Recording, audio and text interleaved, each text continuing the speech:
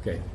On the 5th of November, 1970, our leaders, General Blackburn, General Manor, and Bull Simons, were ready to go to Saigon to brief General Abrams about the force that was prepared to conduct a rescue operation in his theater of operations, because he had absolutely no idea that something like that was happening because of the total secrecy in which we operated. On the way to Saigon, they stopped at PACAF headquarters, the Pacific Command that was headed by Admiral McCain. He already knew that the operation was planned, but he didn't know exactly when. And of course, they briefed him on it. He fully supported it, and he offered his personal aircraft, C-118, to fly them the rest of the way to Saigon. And he also notified in a secret message that 3 important visitors are coming to visit General Abrams, and that he would learn the details about what this is all about. So they come to Saigon, and General Abrams was ready for them. He and Lucius Clay, who was his deputy, he was 3-star Air Force. And one of their, I don't know who the executive officer was, but there were, I believe, only 3 of them that sat in on a briefing. And it was a total surprise to all of them, and they were very enthusiastic about the plan. And Abrams said, "Okay, what do you need?" And he looked at Bull Simons, and Bull Simons said, "Nothing. I don't need anything. I have all the men, all the bullets, all the armaments. We are totally prepared." And well, he was surprised at that. And he said, "While you're doing this, who are you really working for?" And they informed me, "Well, we're here from the Joint Chiefs of Staff. We are working for the Joint Chiefs of Staff, so we will not be under your command." And you know, he said, "Well, all right, Joint Chiefs Staff, they have the priority." So then he focused on General Manor. "What do you need?" I said, "Oh yes, we do need lots of help. We have all the pilots, all the crew members for the aircraft that will be flying. These will be helicopter pilots, A-1E pilots. We're bringing our own C-130s with their crews. And we're going to require some high-altitude protection over Son Tay. And it will not just be protection, but also a decoy. We want to make sure that the North Vietnamese employ missiles instead of MiGs, because MiGs would cut us all up, flying helicopters and slow-flying aircraft over Son Tay. So we require that protection." He said, "Great." He said, you got it. "Okay, so what do you need from the Navy?"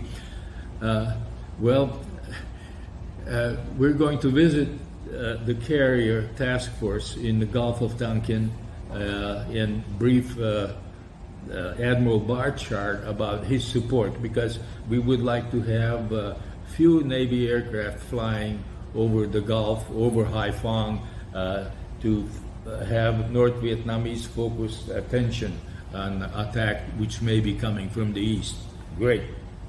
So let me ask you, so when was the last time the Navy had flown over Haiphong and that area? Okay, there was a bombing pause that was in effect almost 2 years.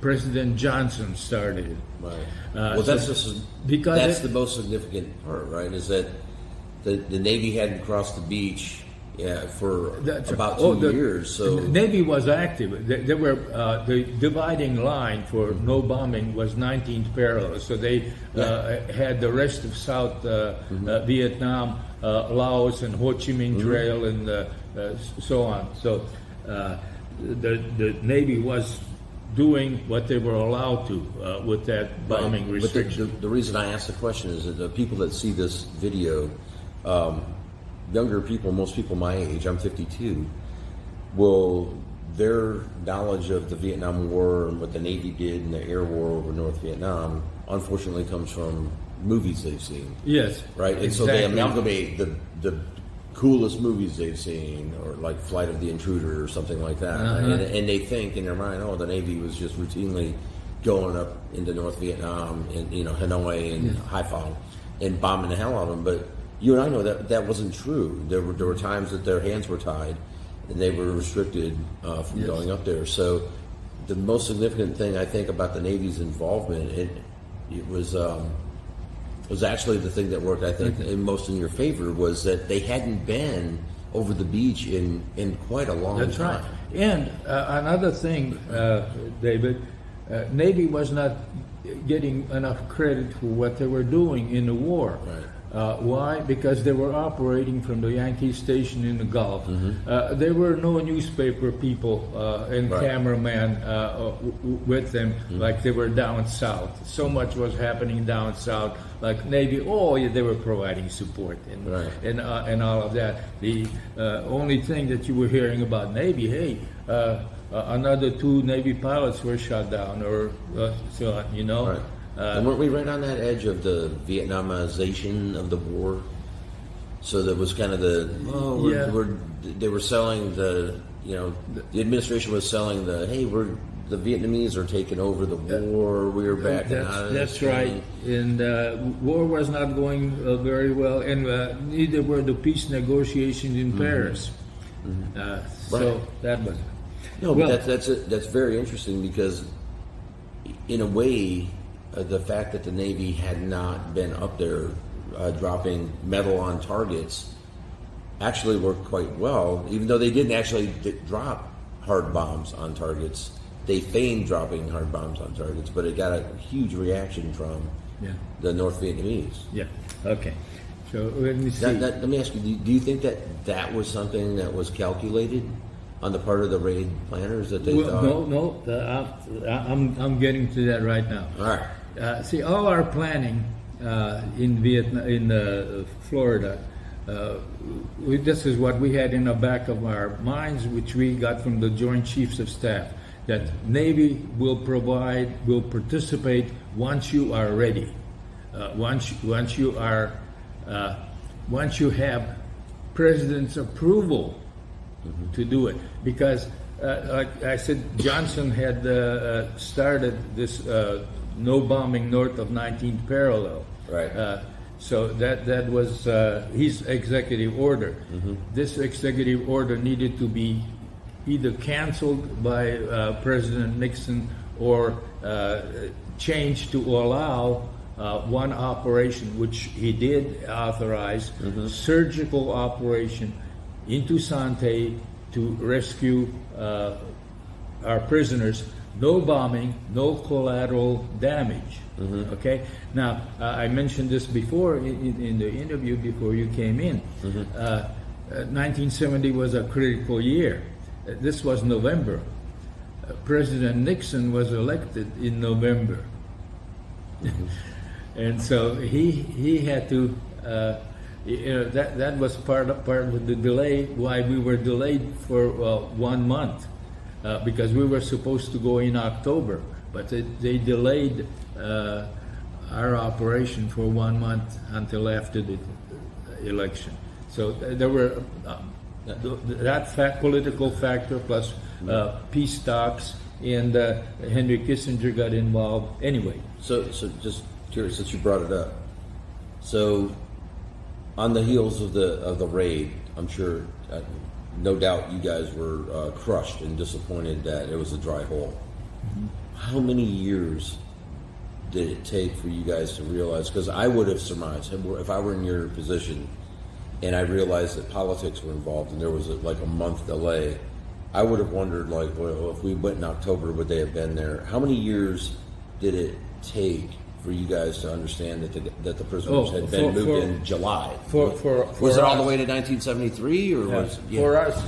We were so dispersed and we were not allowed to discuss our top secret operation, any details or equipment we used or tactics we used.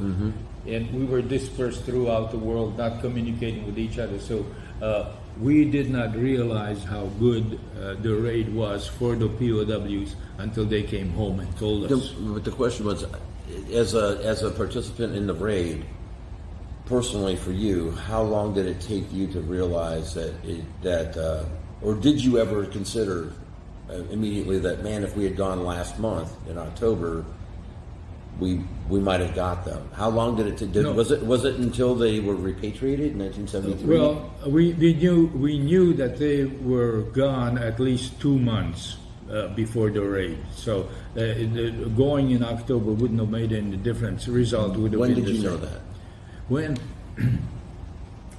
When the POWs came home and Ross Perot gave Operation Homecoming Party in San Francisco, the Raiders were invited to attend. Right. I couldn't because I was. So it was 1973. So, 73. Yeah, that's when the word came out, and and it came very slowly because the returning POWs were controlled. So much information and their debriefing was held as secret. Right. But bits and pieces said, oh yeah, we knew that right away. Their livelihood has improved. But the details about how they organized, how they formed the 4th Allied Wing and all of that, we still don't know minor details about that, how they were able to communicate, how they were able to forge together and bring themselves up so they could come home with honor. You talk to the POW leaders, and they hold that very dear. They're proud of what they did. But let me continue with